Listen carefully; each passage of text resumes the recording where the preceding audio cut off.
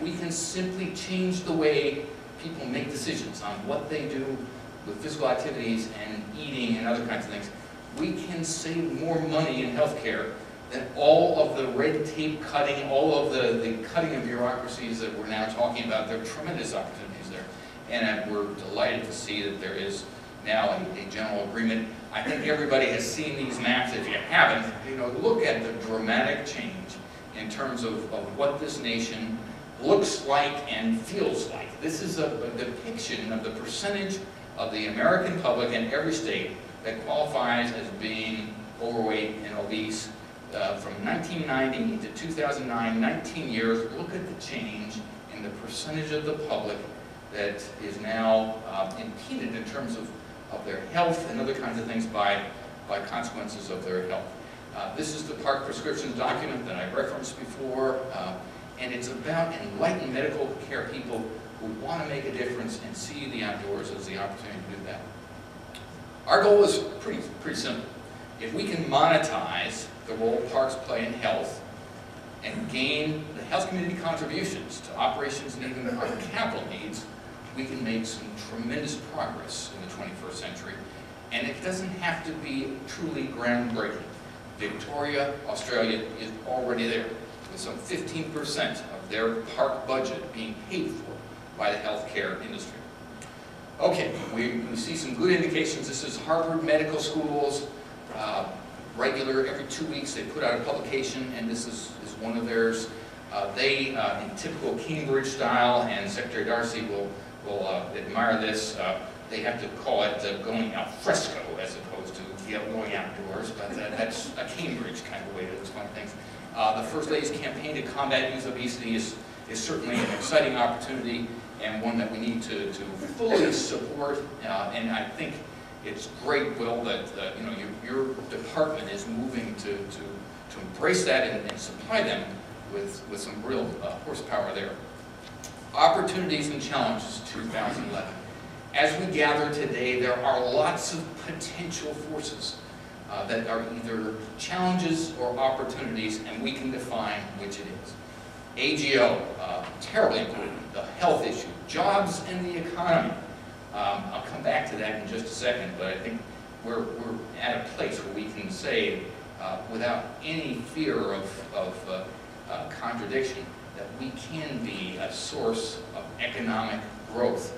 The FLORIA reauthorization, that's the Federal Lands Recreation Enhancement Act, that gives 5 agencies, though not the Corps, the ability to levy recreation fees and to retain those fees for operations and maintenance. The Park Service Centennial in 2016, and the opportunity to use all of that excitement.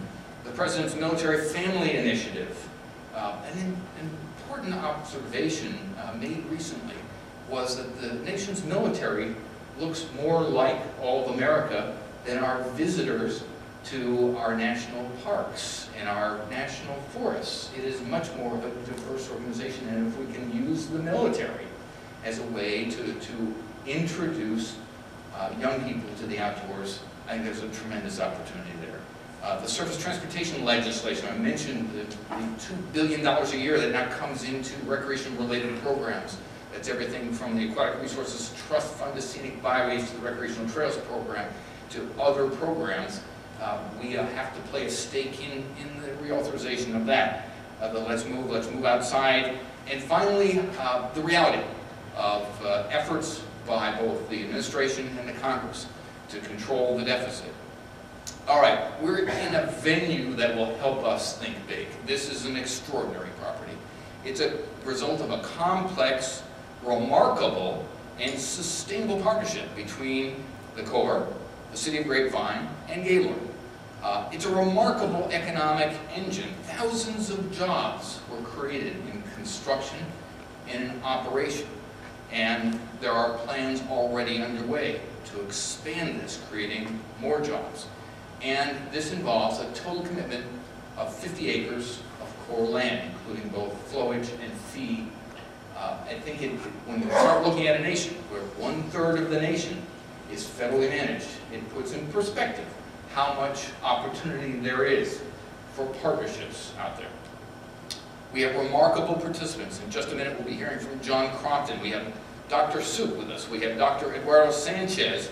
We have administration leaders. We have heroes from coast to coast. There are so many people in this audience who deserve a standing ovation. I mean, I look over at Susan Alden Weingard, what she's done in terms of National Get Outdoors Day. Each one of you brings such magic to the great outdoors. We have special new allies. I mentioned Stephen Waltz, the superintendent of Prince William County Schools, and his commitment to everything from healthy food for his kids and growing food on school campuses to the Ed Out program that he'll be talking to us about. And an off-site seminar that's going to challenge us as we try to think, is the Great Wolf Lodge friend or foe? What does that mean to us? How do we work in better partnership with the Bass Pro shops across this country? All those kinds of issues will be there. So we're deciding today how to spend our time, our energy, and it's really the future of recreation in this country is going to be determined by people like us who care enough to be involved and to put our hearts and soul in operation to actually make a difference, to build on this vision of the great outdoors, and I think we're going to have some fun doing that. So, ladies and gentlemen, congratulations on being part of Partners Outdoors 2011. I think we're going to have some fun. Thank you again, and congratulations to each of you for being here.